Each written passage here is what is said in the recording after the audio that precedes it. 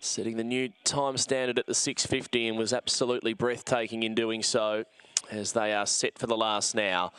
Race number 12, green light on, ready to go. The next signs, lucky last, favoured in 5.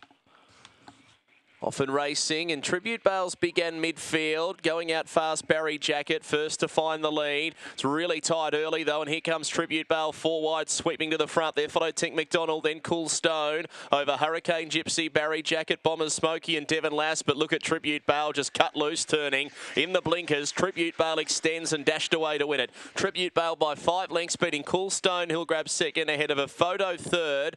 Devon Lass just over Hurricane Gypsy, and then Tink McDonald. They're followed by Barry Jacket, Bombers Smokey and Nisa Giblet at the end of the field. 20 and 12 for Tribute Bale.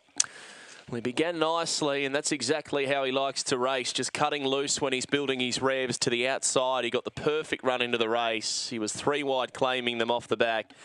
And from there, Tribute Bale has been a bit too good for Luke Harris, number 5. His interim numbers now 5, 1, 7, 8. Interim numbers 5, 1, 7 and 8. He's found a bit of a liking to this track and distance